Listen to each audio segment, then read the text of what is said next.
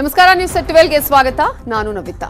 ಹೈಕೋರ್ಟ್ನಿಂದ ಶಾಲೆಗಳಲ್ಲಿ ಹಿಜಾಬ್ ಬ್ಯಾನ್ ಹಿನ್ನೆಲೆಯಲ್ಲಿ ಸುಪ್ರೀಂ ಕೋರ್ಟ್ ಮೆಟ್ಟಿಲೇರೋದಕ್ಕೆ ಕೆಲವರು ನಿರ್ಧಾರವನ್ನ ಮಾಡಿದ್ದಾರೆ. ಇವತ್ತು ಅಥವಾ ನಾಳೆ ಮೇಲ್ಮನವಿ ಸಲ್ಲಿಸಲು ವಕೀಲರು ತಯಾರಿಯನ್ನ ಮಾಡಿಕೊಂಡಿದ್ದಾರೆ. ಹೈಕೋರ್ಟ್ನ ತ್ರಿಸದಸ್ಯ ಪೀಠದಲ್ಲಿ ಇವತ್ತು ಮಹತ್ವದ ತೀರ್ಪು ಬಂದಿದೆ. ಅದು ಶಾಲಾ ಕಾಲೇಜುಗಳಲ್ಲಿ ಸಮವಸ್ತ್ರ ಇರುವಂತಹ ಶಾಲಾ ಕಾಲೇಜುಗಳಲ್ಲಿ ಯಾವುದೇ ಕಾರಣಕ್ಕೂ ಈ ಒಂದು ಹಿಜಾಬ್ ಅನ್ನ ಧರಿಸುವಂತಿಲ್ಲ, ಸಮವಸ್ತ್ರಕ್ಕೆ ಅಲ್ಲಿ ಆದ್ಯತೆಯನ್ನ ಕೊಡಬೇಕು ಅಂತ ಹೇಳಿ ಈ ಹಿನ್ನೆಲೆಯಲ್ಲಿ ಈಗ ಸುಪ್ರೀಂ ಕೋರ್ಟ್ ಮೆಟ್ಟಿಲೇರೋದಕ್ಕೆ ಕೂಡ ನಿರ್ಧಾರವನ್ನ ಮಾಡಲಾಗ್ತಾ ಇದೆ. ಇವತ್ತು ಅಥವಾ ನಾಳೆ ವಕೀಲ ದೇವದತ್ ಕಾಮತ್ ಮತ್ತಿತರರು ಅರ್ಜಿಯನ್ನ ಸಲ್ಲಿಕೆ ಮಾಡುವ ಸಾಧ್ಯತೆ ಇದೆ. ತರಗತಿಗಳಲ್ಲಿ ಹಿಜಾಬ್ ಬ್ಯಾನ್ ಅಂತ ಹೇಳಿ ಹೈಕೋರ್ಟ್ ತೀರ್ಪನ್ನ ಕೊಟ್ಟಿದೆ. ಈ ತೀರ್ಪನ್ನ ಸುಪ್ರೀಂ ಕೋರ್ಟ್ನಲ್ಲಿ ಪ್ರಶ್ನಿಸಲು ತೀರ್ಮಾನವನ್ನ ಕೈಗೊಳ್ಳಲಾಗ್ತಾ ಇದೆ. ವಕೀಲ ದೇವದತ್ ಕಾಮತ್ ಹಾಗೆಯೇ ಮತ್ತಿತರರು ಅರ್ಜಿಯನ್ನ ಸಲ್ಲಿಕೆ ಮಾಡುವ ಸಾಧ್ಯತೆ ಇದೆ. ಇವತ್ತು ಅಥವಾ ನಾಳೆ ತರಗತಿಗಳಲ್ಲಿ ಹಿಜಾಬ್ ಬ್ಯಾನ್ ಅನ್ನುವಂತಹ ಒಂದು ತೀರ್ಪನ್ನ ಹೈಕೋರ್ಟ್ನ ತ್ರಿಸದಸ್ಯ ಪೀಠ ಏನು ಕೊಟ್ಟಿದೆ, ಆ ಹೈಕೋರ್ಟ್ನ ತೀರ್ಪನ್ನ ಸುಪ್ರೀಂ ಕೋರ್ಟ್ನಲ್ಲಿ ಮತ್ತೆ ಪ್ರಶ್ನೆ ಮಾಡೋದಕ್ಕೆ, ಮೇಲ್ಮನವಿಯನ್ನ ಸಲ್ಲಿಸೋದಕ್ಕೆ ಈಗ ನಿರ್ಧಾರವನ್ನ ತೆಗೆದುಕೊಂಡಿದ್ದಾರೆ. ಕೆಲ ಮುಸ್ಲಿಂ ಮುಖಂಡರಿಗೂ ಮೇಲ್ಮನವಿ ಸಲ್ಲಿಕೆಗೆ ಈಗ ಚಿಂತನೆ ಇದೆ. ಹಾಗಾಗಿ ಅವರು ಕೂಡ ಮೇಲ್ಮನವಿ ಸಲ್ಲಿಸುವಂತಹ ಸಾಧ್ಯತೆಗಳು ಕಂಡು ಬರ್ತಾ ಇದೆ, ಅವಕಾಶ ಇದೆ. ಇದಕ್ಕೂ ಕೂಡ ಒಂದು ಕೋರ್ಟ್ ಕೊಡುವಂತಹ ತೀರ್ಪನ್ನ ಪ್ರಶ್ನೆ ಮಾಡೋದಕ್ಕೆ ಸಂವಿಧಾನದಲ್ಲಿ ಅವಕಾಶ ಇದೆ.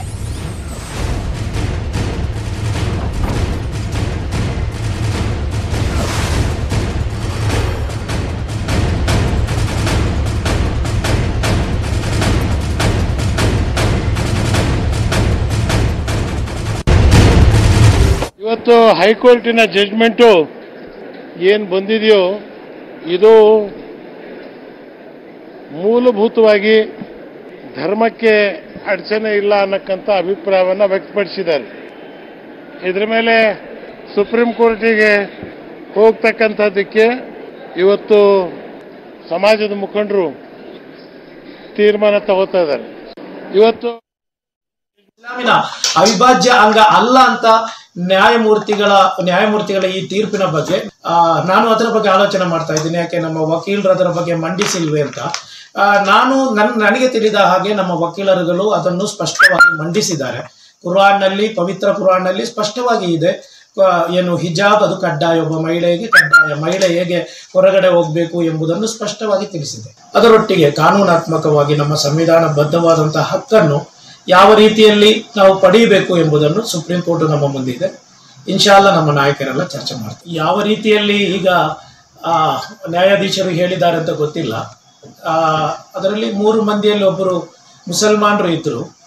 ಅವರಿಗೆ ನಾನು ಇದರ ನಮ್ಮ ಹಿಜಾಬ್ ಪರ ವಕೀಲರ ರೊಂದಿಗೆ ಚರ್ಚೆ ಮಾಡಿದೆ. ಅವರು ತುಂಬಾ ಚೆನ್ನಾಗಿ ಅದನ್ನು ಮಂಡಿಸಿದ್ದಾರೆ. ಪವಿತ್ರ ಕುರಾನ್ ಮತ್ತು ಹದೀಸಿನ ಆದೇಶ ಏನಿದೆ ಎಂಬುದನ್ನು ಸ್ಪಷ್ಟವಾಗಿ ಅಲ್ಲಿ ಉಲ್ಲೇಖ ಮಾಡಿದ್ದಾರೆ.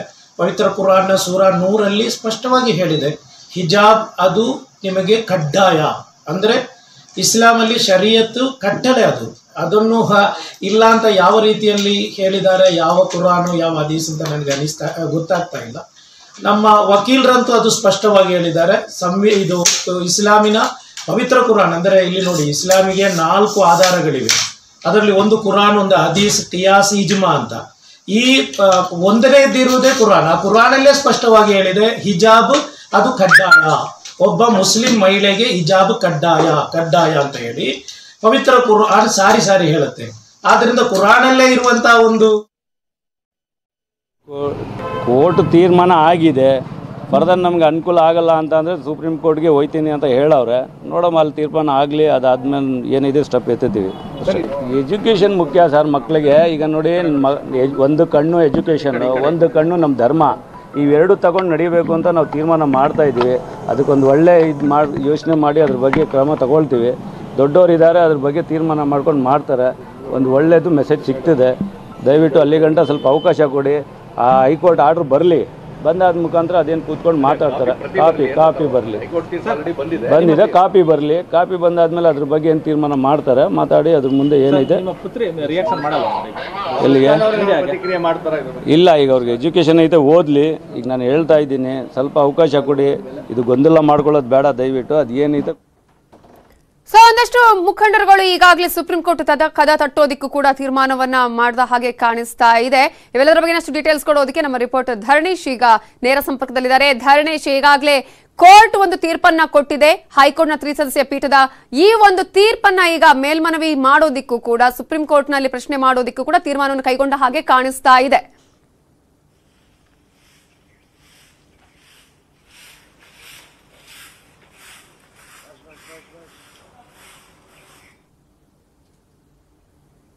ಧರಣೇಶ್, ನನ್ನ ವಾಯ್ಸ್ ಕೇಳಿಸ್ತಾ ಇದೆಯಾ? ಆದ್ರೆ ಈಗಾಗಲೇ ತೀರ್ಪು ಬಂದಿದೆ. ಆರ್ಡರ್ ಕಾಪಿ ಬಂದ ನಂತರ ನಾವು ಕಂಪ್ಲೀಟ್ ಆಗಿ ಅದರ ಸಮಗ್ರವಾದ ವಿಚಾರಣೆಯನ್ನ ಮಾಡಿ ನಾವು ಚಿಂತನೆಯನ್ನ ಮಾಡ್ತಾ ಇದ್ದೀವಿ ಸುಪ್ರೀಂ ಕೋರ್ಟ್ ಕದ ತಟ್ಟೋದಿಕ್ಕೆ. ಸೊ ಯಾವ ರೀತಿಯಾಗಿ ಈಗ ಸುಪ್ರೀಂ ಕೋರ್ಟ್ ನಲ್ಲಿ ಒಂದು ಅರ್ಜಿನ ಸಲ್ಲಿಕೆ ಮಾಡುವಂತಹ ಸಾಧ್ಯತೆ ಇದೆ? ನವಿತಾ, ಈಗ ಹಿಜಾಬ್ ಪ್ರಕರಣಕ್ಕೆ ಸಂಬಂಧಪಟ್ಟಂತೆ ರಾಜ್ಯ ಹೈಕೋರ್ಟ್ ತೀರ್ಪನ್ನ ಪ್ರಕಟಿಸಿದೆ. ಈ ಒಂಥರ ಎಕ್ಸ್ಪೆಕ್ಟೆಡ್ ಇದು. ಯಾವ ತೀರ್ಪು ಏನೇ ಬಂದಿದ್ರೂ ಕೂಡ ಪ್ರಕರಣ ಸುಪ್ರೀಂ ಕೋರ್ಟ್ಗೆ ಬರ್ತಾ ಇತ್ತು. ಈಗಲೂ ಅದೇ ರೀತಿ ಬರ್ತಾ ಇದೆ. ಈಗಾಗಲೇ ವಕೀಲ ದೇವದತ್ ಕಾಮತ್ ಮತ್ತು ಮತ್ತಿತರರು ಸುಪ್ರೀಂ ಕೋರ್ಟ್ ಮೆಟ್ಟಿಲೇರಲಿಕ್ಕೆ ಸಿದ್ಧತೆಯನ್ನ ನಡೆಸ್ಕೊಳ್ತಿದ್ದಾರೆ ಅನ್ನುವಂತಹ ಮಾಹಿತಿಗಳು ನ್ಯೂಸ್ 18ಗೆ ಲಭ್ಯ ಆಗಿದ್ದಾವೆ.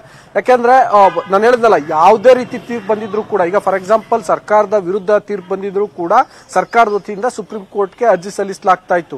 ಸೊ ಈಗ ಹಿಜಾಬ್ ವಿರುದ್ಧ ತೀರ್ಪು ಬಂದಿದ್ರು ಕೂಡ ಅವರು ಸುಪ್ರೀಂ ಕೋರ್ಟ್ಗೆ ಅರ್ಜಿಯನ್ನ ಹಾಕ್ತಿದ್ದಾರೆ. ಮತ್ತೆ ಪರ ಮತ್ತೆ ವಿರೋಧ ಎರಡೂ ಕಡೆಯ ವಕೀಲರುಗಳು ಪೂರ್ತಿ ತಯಾರಿಯನ್ನ ಮಾಡ್ಕೊಂಡಿದ್ದು, ಏನೇ ತೀರ್ಪು ಬಂದ್ರು ನಾವು ಸುಪ್ರೀಂ ಕೋರ್ಟ್ ಹೋಗ್ಲಿಕ್ಕೆ ಸಿದ್ಧರಾಗಿರ್ಬೇಕು ಅಂತ. ಸೊ ಹಾಗಾಗಿ ಈಗ ದೇವದತ್ ಕಾಮತ್ ಅಂದ್ರೆ ಹಿಜಾಬ್ ಪರವಾಗಿ ರಾಜ್ಯ ಹೈಕೋರ್ಟ್ ನಲ್ಲಿ ವಾದ ಮಾಡಿದಂತಹ ವಕೀಲರು ಅವರು ಸುಪ್ರೀಂ ಕೋರ್ಟ್ ಮೆಟ್ಟಿಲೇರ್ತಾರೆ ಅನ್ನುವಂತಹ ಮಾಹಿತಿಗಳು ಲಭ್ಯ ಆಗ್ತಿದಾವೆ. ಅದೇ ರೀತಿ ಈಗ ಶಿಕ್ಷಣ ಸಂಸ್ಥೆಗಳ ಪರವಾಗಿ ವಾದ ಮಾಡಿದಂತಹ ವಕೀಲರು ಕೂಡ ಸುಪ್ರೀಂ ಕೋರ್ಟ್ಗೆ ಬರ್ತಾರೆ ಅನ್ನುವಂತಹ ಮಾಹಿತಿಗಳು ಲಭ್ಯ ಆಗಿದ್ದಾವೆ.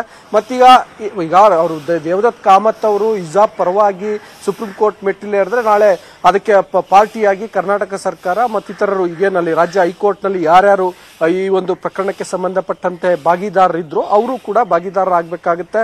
ಸೊ ಮತ್ತೆ ನಮ್ಗೆ ಇನ್ನೊಂದು ಮಾಹಿತಿ ಏನ್ ಬರ್ತಿದೆ ಅಂತಂದ್ರೆ, ಇವತ್ತು ಸಂಜೆ ಅಥವಾ ನಾಳೆ ಬೆಳಿಗ್ಗೆನೆ ಈ ಒಂದು ಅರ್ಜಿ ಸಲ್ಲಿಕೆ ಆಗುತ್ತೆ ಅನ್ನುವಂಥದ್ದು ಗೊತ್ತಾಗಿದೆ. ಅಂದ್ರೆ ಇವತ್ತು ಸಂಜೆ ಒಳಗೆ ಏನಾದರೂ ಸುಪ್ರೀಂ ಕೋರ್ಟ್ ರಿಜಿಸ್ಟ್ರಾರ್ ನಲ್ಲಿ ಅರ್ಜಿ ಸಲ್ಲಿಕೆ ಆಗದೆ ಇದ್ರೆ ನಾಳೆ ಓಪನ್ ಕೋರ್ಟ್ ನಲ್ಲಿ ಮೆನ್ಷನ್ ಮಾಡುವ ಸಾಧ್ಯತೆ ಇರುತ್ತೆ. ಇಲ್ಲ ಅಂದ್ರೆ ಅರ್ಜಿ ಸಲ್ಲಿಕೆಯೇ ನೇರವಾಗಿ ಆಗುವ ಸಾಧ್ಯತೆ ಇರುತ್ತೆ. ಬಟ್ ನಾನು ಹೇಳ್ದಂಗೆ ಆಸ್ ಎಕ್ಸ್ಪೆಕ್ಟೆಡ್ ಈ ಪ್ರಕರಣ ಸುಪ್ರೀಂ ಕೋರ್ಟ್ ಮೆಟ್ಟಿಲನ್ನ ಏರ್ತಿದೆ. ಹಿಂದೆ ಕೂಡ ಹಿಜಾಬ್ ಪ್ರಕರಣಕ್ಕೆ ಸಂಬಂಧಪಟ್ಟಂತೆ ಬೇರೆ ಬೇರೆ ಕೋರ್ಟ್ಗಳಲ್ಲಿ ತೀರ್ಪುಗಳು ಬಂದಿದ್ವು. ಈ ಪ್ರಕರಣದಲ್ಲೂ ಕೂಡ ಸುಪ್ರೀಂ ಕೋರ್ಟ್ಗೆ ಈಗಾಗಲೇ ಬಂದಿತ್ತು. ಒಂದಲ್ಲ ಎರಡಲ್ಲ 3 ಅರ್ಜಿಗಳು ಬಂದಿದ್ವು. ಆಗ ಸುಪ್ರೀಂ ಕೋರ್ಟ್ ಏನ್ ಹೇಳಿತ್ತು ಅಂದ್ರೆ, ಪ್ರಕರಣದ ವಿಚಾರಣೆ ಹೈಕೋರ್ಟ್ ನಲ್ಲಿ ನಡೀತಿದೆ, ಹೈಕೋರ್ಟ್ ನಲ್ಲಿ ವಿಚಾರಣೆ ಆಗ್ಲಿ, ನಂತರ ನೋಡೋಣ, ಈಗ ತಾನು ಮಧ್ಯಪ್ರವೇಶ ಮಾಡಲ್ಲ ಅಂತ ಹೇಳಿತ್ತು. ಸೊ ಈಗ ಹೈಕೋರ್ಟ್ ನಲ್ಲಿ ತೀರ್ಪು ಬಂದಿರೋದ್ರಿಂದ ಈಗ ಸುಪ್ರೀಂ ಕೋರ್ಟ್ ಈ ಅರ್ಜಿಯನ್ನ ಒಪ್ಕೊಳ್ಳುತ್ತೆ, ವಿಚಾರಣೆಗೆ ಒಪ್ಕೊಳ್ಳುವಂತ ಸಾಧ್ಯತೆ ಇದೆ.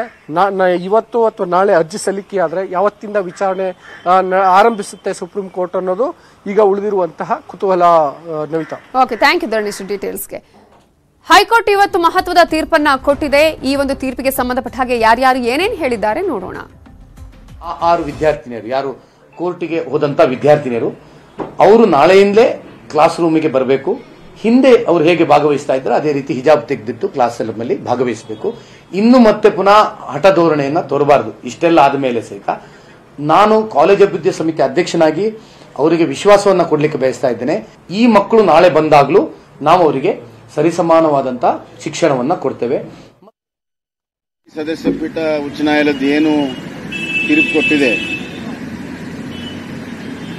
ನಾವೆಲ್ಲರೂ ಕೂಡ ಇದನ್ನ ಪಾಲಿಸಬೇಕು. ಇದನ್ನ ನಾವು ಅನುಷ್ಠಾನಗೊಳಿಸುವಂತಹ ಸಂದರ್ಭದಲ್ಲಿ ಎಲ್ಲರೂ ಕೂಡ ಸಹಕಾರವನ್ನು ಮಾಡಬೇಕು, ಶಾಂತಿಯನ್ನು ಕಾಪಾಡಬೇಕು. ಸಮಾಜದಲ್ಲಿ ಶಾಂತಿ ಸುವ್ಯವಸ್ಥೆ ಇರುವಂಥದ್ದು ಬಹಳ ಮುಖ್ಯ.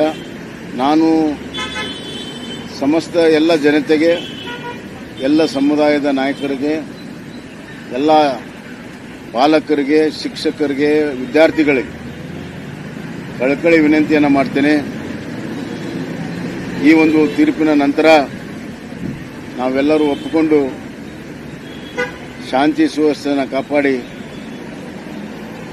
ಏನು ತೀರ್ಪಿನ ಅನ್ವಯ ಬರುವಂತಹ ದಿನಗಳಲ್ಲಿ ನಮ್ಮ ಎಜುಕೇಷನ್ ಅನ್ನು, ನಮ್ಮ ಶಿಕ್ಷಣವನ್ನು ಮಕ್ಕಳಿಗೆ ಕೊಡೋದಕ್ಕೆ ಎಲ್ಲರೂ ಕೂಡ ಇದರಲ್ಲಿ ಸಹಕಾರ ಮಾಡಬೇಕು ಅನ್ನುವಂಥ ಕಳಕಳಿ ವಿನಂತಿ. ಐತಿಹಾಸಿಕ ತೀರ್ಮಾನವನ್ನು ಮಾನ್ಯ ಹೈಕೋರ್ಟ್ ನಮಗೆ ನೀಡಿದೆ. ಸರ್ಕಾರದ ಕಾಯ್ದೆಯ ಪರವಾಗಿ ಸರ್ಕಾರದ ಏನು ಸೂಚನೆ ಶಿಕ್ಷಣ ಸಂಸ್ಥೆಗಳಿಗಿತ್ತು ಅದರ ಪರವಾಗಿ ತೀರ್ಪು ಬಂದಿದೆ ಅನ್ನುವಂಥ ಸಂತೋಷ ನನಗಾಗಿದೆ. ಈ ಐತಿಹಾಸಿಕ ತೀರ್ಪಿನಿಂದ ಹೆಣ್ಣುಮಕ್ಕಳ ಶಿಕ್ಷಣ ಪಡೆಯುವಂಥ ಹಕ್ಕನ್ನು ಮಾನ್ಯ ಕೋರ್ಟು ಎತ್ತಿ ಹಿಡಿದಿದೆ. ಹಾಗಾಗಿ ಎಲ್ರಿಗೂ ಸಂತೋಷ ಕೊಟ್ಟಿದೆ. ಈ ಕೋರ್ಟಿನ ತೀರ್ಪನ್ನು ದೇಶ ವಿದೇಶಗಳು ಬಹಳ ಗಮನಿಸ್ತಾ ಇದ್ದು. ಹಾಗಾಗಿ ಕರ್ನಾಟಕ ಘನ ನ್ಯಾಯಾಲಯಕ್ಕೆ ನಾನು ಅಭಿನಂದನೆಗಳನ್ನು ಸಲ್ಲಿಸ್ತೇನೆ. ಶಾಂತಿ ಸುವ್ಯವಸ್ಥೆಯನ್ನು ಕಾಪಾಡಬೇಕು. ಮಕ್ಕಳು ಯಾವುದೇ ಧರ್ಮ ಮತಾಂಧತೆ ಬೆಳೆಸ್ಕೊಂಡಿದ್ದಾನೆ ಶಾಲೆಗಳಲ್ಲಿ ನಾವೆಲ್ಲ ಅಣ್ಣ ತಮ್ಮಂದರು ಅಕ್ಕ ತಂಗಿಯರು ವಿಶೇಷವಾಗಿ ಭಾರತ ಮಾತೆಯ ಮಕ್ಕಳು ಅಂತ ಹೇಳುವಂಥ ಸಂಸ್ಕಾರದಿಂದ ಹೊರಗೆ ಬರಬೇಕು. ಹೊರಗೆ ಈ ದೇಶದ ಪ್ರಜೆಗಳಾಗಿ ನಾಗರಿಕರಾಗಿ ಬದುಕುವಾಗ ಆದರೆ ದೇಶದ ಏಕತೆ ಸಮಗ್ರತೆಗೆ ಗಟ್ಟಿಗೊಳ್ಳುತ್ತೆ. ಈ ಹಿನ್ನೆಲೆಯಲ್ಲಿ ಈ ಸಂಸ್ಕಾರವನ್ನು ನೀಡತಕ್ಕಂಥ ಶಾಲೆಯ ಸಮವಸ್ತ್ರಗಳು ವಿದ್ಯಾರ್ಥಿಗಳ ಮನಸ್ಸಿನ ಮೇಲೆ ಬಹಳ ದೊಡ್ಡ ಪರಿಣಾಮವನ್ನು ನನಗೆ ಗೊತ್ತಿಲ್ಲ. ಹೈಕೋರ್ಟ್ ಡಿಸಿಷನ್ ಬಂದಿದೆ. ಡಿಸಿಷನ್ ಆಫ್ ದಿ ಹೈಕೋರ್ಟ್ ಬಗ್ಗೆ ನಾನು ಕಾಮೆಂಟ್ ಮಾಡಕ್ ಹೋಗಲ್ಲ, ಗೊತ್ತಾಯ್ತಾ. ನಾನು ಅದು ಪೂರ್ಣ ಪಾಠ ನೋಡಿಲ್ಲ. ಆರ್ಡರ್ಸ್ನ ಹೈಕೋರ್ಟ್ ಆರ್ಡರ್ಸ್ದು ಏನಾಗಿದೆ, ಜಡ್ಜ್ಮೆಂಟ್ ಏನಾಗಿದೆ ನಾನು ಪೂರ್ಣ ಓದಿಲ್ಲ. ಅದು ಓದಿದ ಮೇಲೆ ರಿಯಾಕ್ಟ್ ಮಾಡ್ತೀನಿ.